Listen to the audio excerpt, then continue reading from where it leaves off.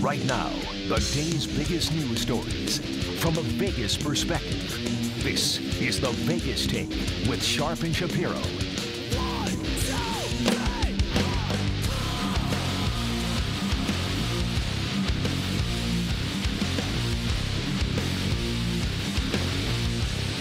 All right, what's up, Las Vegas? It is Thursday. So glad you could join us this Corona Thursday. And I'm not talking about beer. Welcome to the show. It is Sharp and Shapiro. A lot to get to. Certainly yesterday, it felt like this nation was in a movie. It was bizarre, crazy. You know, we were on the air yesterday. We talked a little bit about the coronavirus, but things just exploded.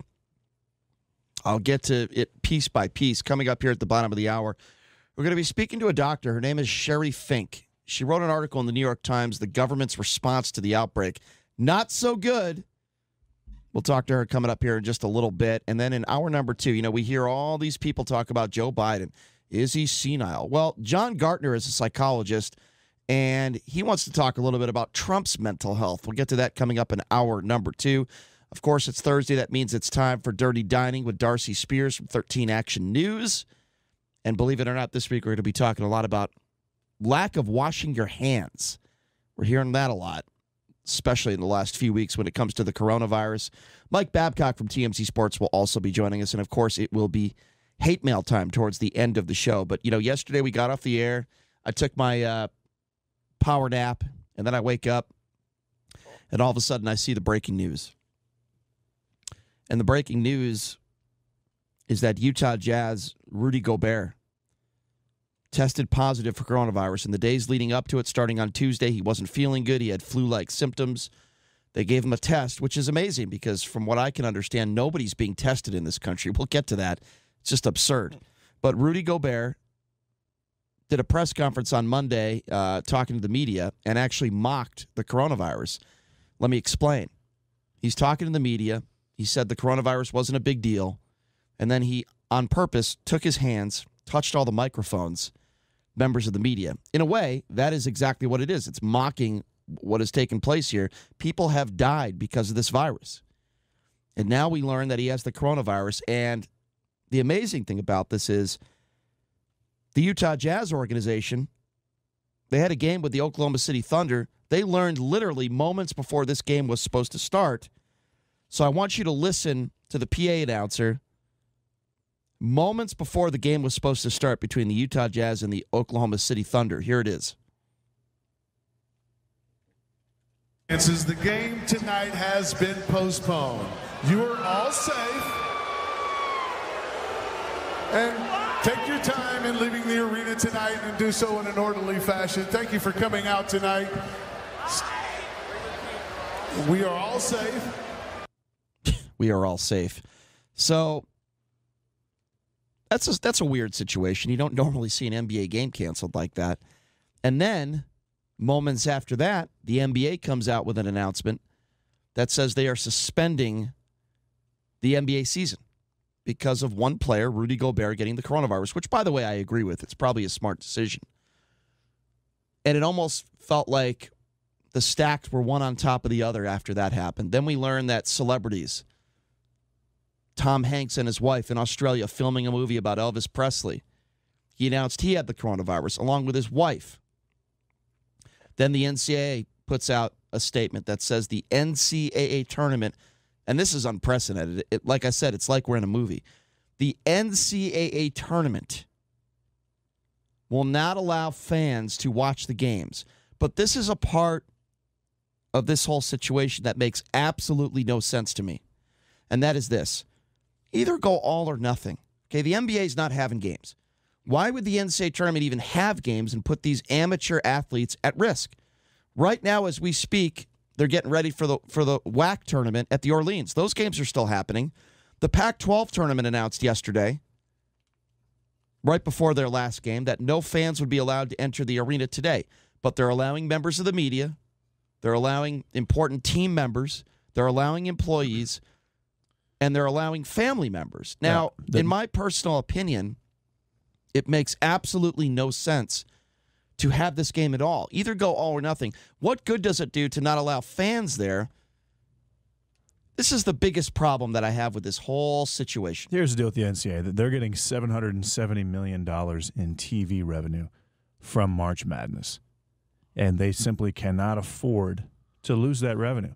And so they're going to, whatever they can do to prevent having to cancel the tournament, they will. Now, the Big Ten has canceled their tournament. The SEC has canceled their tournament. I believe the Big East has canceled their conference tournament. So those 3 conference tournaments are canceled. Okay, but in my opinion, you have to test all the players, all the personnel. But they're not going to be able to. I understand. But that's what you have to absolutely do if you want to play these games. Well, they're not testing anybody. And the problem with that is, say for example, now Donovan Mitchell also has been declared positive for COVID-19.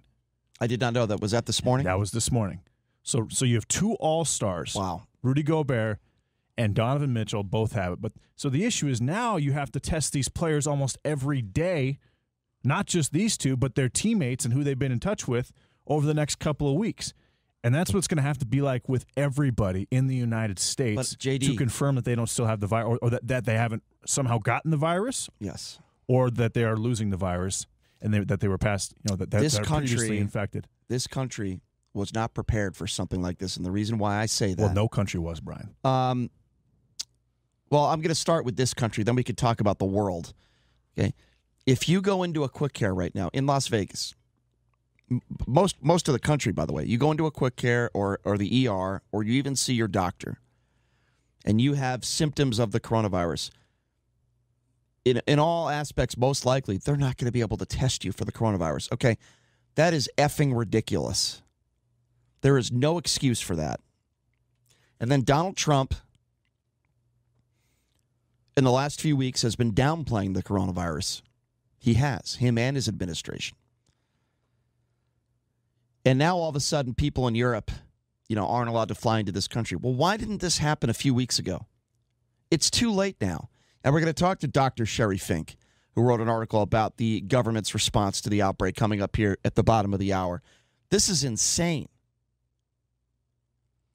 Why is it that we don't have the ability in this country, the wealthiest country in the world, we're not able to protect and take care of our citizens, and for the most part, not able to test people for the coronavirus? There is no excuse for that. Well, I'll tell you this, Brian.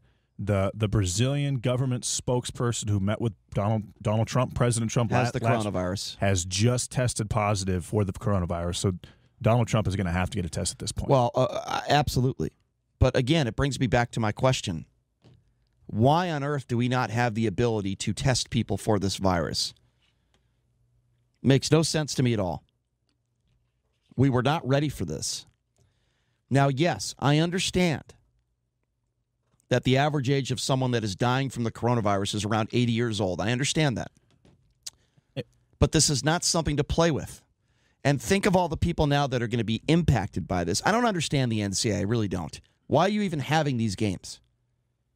It's either all or nothing. Stop it with, well, we're not going to let fans in, but we'll let family members, we'll let employees. What the hell is the difference? Don't have the games. Why even have these games now? You're putting these amateur athletes at risk. It makes zero sense. And then we had a situation yesterday where now an NBA official, a female NBA official, they believe has the virus. It doesn't make any sense. It's all or nothing here. When the NBA, and we're talking about a lot of money being lost here, when the NBA says that's it, we're suspending the season, you know something serious is going on. Why the hell is the NHL still having games? Why is the NCAA tournament still on? Why do we have games at the Orleans Arena today? Why do we have games at the T-Mobile Arena today? It's either all or nothing. Could the NBA be overreacting? Yeah, they could be. But now you got a couple players on the Utah Jazz that are positive for this virus. So I don't think this is an overreaction anymore.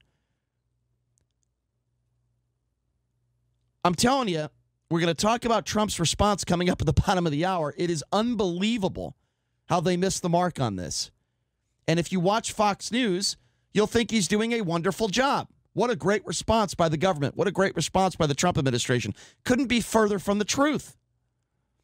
Why now would you finally own up and say, well, you know what, we're not going to let people from Europe fly in here? The damage has already been done.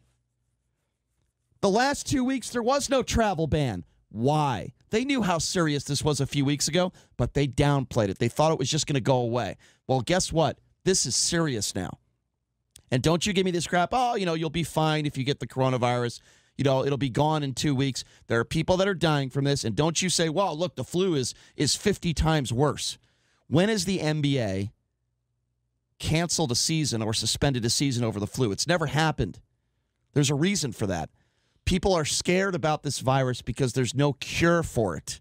And if you have any other health issues, you're in big trouble. It was Mark Cuban, the owner of the Dallas Mavericks, that did a press conference yesterday, and I really like Mark Cuban a lot. He's well-respected, extremely intelligent man, and he said, look, this isn't an issue about basketball games. He said, look, this isn't an issue about when are we going to get back on the court. This is a human issue. This is a world issue. I care about my mother. I'm worried about my mother. She's 82 years old. I care about my kids. And yes, the one thing that Donald Trump said yesterday in his, teleprompter speech, the one thing he said that I agreed with was, yes, this is a time where we all should come together. That doesn't mean people shouldn't be criticized for their lack of a response. He did but say, yes, people should come together. We should leave partisanship aside. Well, we'll see if we should unite as a country. That was very presidential of him.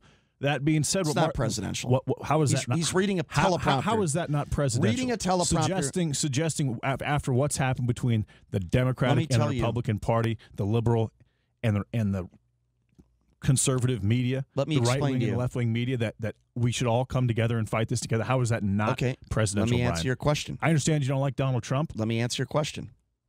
Reading a teleprompter that somebody else, a speech that somebody else wrote from, anybody can do. A serial killer could do that. What I want to see from Trump is heartfelt words, off the cuff, not attacking the media, which, by the way, he did do yesterday when Jim Acosta asked him, some people feel like you're not taking this seriously. His response, instead of saying, I am taking it seriously, Jim, and we want to help all Americans, his response was, you're fake news. You're CNN, you're fake news. What I want to see is I want to see Donald Trump, without a teleprompter, speak from the heart. I want to see Donald Trump speak like a decent human being. Then I will say he's acting presidential. He read a speech off of a teleprompter by the way, yesterday. The WAC just canceled their conference tournament. They did? Yep. Wow, look at that. Yep. That is incredible. I would imagine the Pac-12 is going to do the exact same thing. I didn't get that email yet, but Yep, Pac-12's canceled too. I just got an email from the Pac-12. Mm-hmm. So there's no college basketball conference tournament across the country right now. Wow, that is unbelievable. And the incredible thing about that is all the teams are here. They're in town. The Pac-12 had games yesterday. What do you make of that? Honestly, I think you need to test everybody at this point that is possibly going to participate in any type of athletic activity, whether it's at the professional or the collegiate level. And I don't know that we have the test. From what I understand, the city of Las Vegas had about 800 tests collectively as of a couple days ago. And the expectation was that Las Vegas would have 20,000 tests by the end of the week. I would not be shocked at all if, and it really depends on how fast the virus replicates. The replication wasn't crazy yesterday. There was only 74 cases across the country. And the conversation had been that the virus would replicate 100% every 2 days, and I just don't see that happening. But if the next 7 to 14 days are totally indicative and are so important as to what's going to happen over the next not just 2 months, not just 6 months, but the year for the market, the economy, and the population of the United States and the world. So we'll see what happens over the next couple of weeks with the coronavirus and how fast it replicates itself. The statement, by the way, from the WAC, the Western Athletic Conference has announced the cancellation of the WAC basketball tournament presented by Ticketmaster. The decision has been made by the WAC Board of Directors based upon new information. I don't know what that new information is. The Pac-12, also CBS is reporting the ACC and the Pac-12, as you mentioned, is canceled, as well as the MAC. You mean to tell me that they're going to have an NCAA tournament? I'm sorry, JD, I don't see it happening.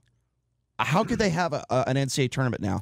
How? Well, it might be May Madness instead of March Madness. Well, I don't think they would do that. You don't think so? I know. I think it's going to be canceled. Yeah, you think the NBA season and the NCAA season will both be canceled? Well, listen, the NBA is different. These are professionals. I In agree. 3 months down the road, they can continue the season and have a shortened season. The NCAA tournament's not going to do that. In my estimation, I'm telling you, the NCAA tournament, it's not going to happen. So you think that there's not going to be a 2020 NCAA basketball champion? That's what I'm telling you. I'm telling you. Nobody's cutting down the nets. Listen, folks. No madness. Not in March. Not in April. Not in May. Guys, this sucks. And let me tell you why. This First is of all, terrible. I'm a huge basketball fan, and I'm saying it selfishly. I love these tournaments here in Las Vegas. I love the NCAA tournament. It's my favorite time of the year.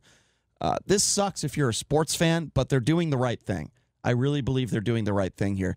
From a selfish standpoint, I'm pissed off about it. I was looking forward to seeing Dan Marley in Grand Canyon in the WAC today. I was actually going to go to the Pac-12 today as well. I didn't get a chance to go yesterday because of everything that was going on. So this is shocking. It almost seems surreal. It feels like we're in a movie, and I know a lot of other people have said the same thing. This is a really bizarre situation. We've never seen anything like this before. I would say it's definitely the craziest time in sports history that I can remember. No question. Has to be. Let's take a few phone calls on this. 702-257-5396. I'm almost at a loss for words. I can't believe I'm saying this, but I believe now that the NCAA tournament will not happen. And by the way, how could you have the NCAA tournament when you're not crowning a champion in your own conference? How could the selection committee even pick teams? That would be so unfair. They can't have the NCAA tournament. It's not going to happen. 702-257-5396. Let's talk to Johnny. Johnny, you are first up on the Vegas Take. What's going on? Hey, what's up, Johnny? Outstanding program. Thank you. Thanks a lot. Hey, a couple things right and left to talk about real quick. I live in Boulder City, and the Albertsons is sold out of toilet paper, which is just cracking me up. Oh, my goodness.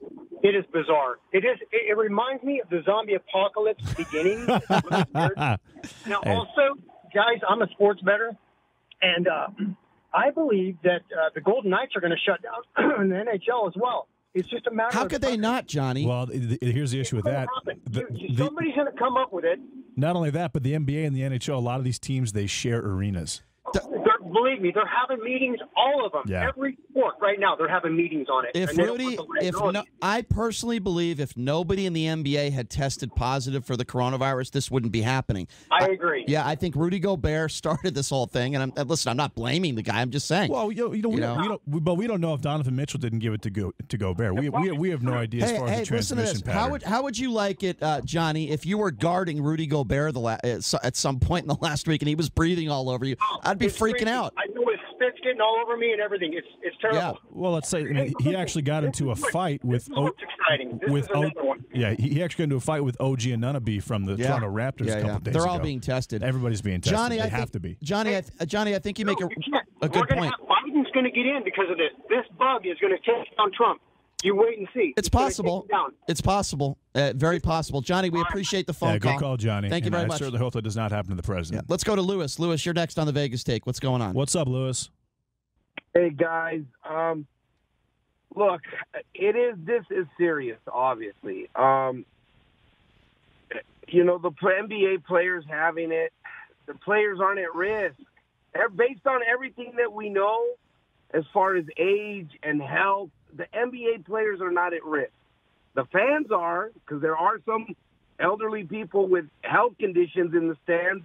I get it. But here's something that's scary, Lewis. It's the scouts. It's their families. It could be their relatives. But Lewis, here's the scary part. Okay, there are people in their 20s and 30s that have died in China from this virus and in other countries. I'm not saying that's going to happen here, but there are a lot of unanswered questions about this virus, and I think that's what makes it scary. We don't have definitive answers. I'll tell you this, Brian. There's only like 10. Okay, this thing has been politicized. So if we're going to talk about it, the politicized part of it, and this is just my opinion, and I'm not afraid. I'm not afraid based on everything that we know. I'll run through it a hospital room full of people of coronavirus. I'm not afraid.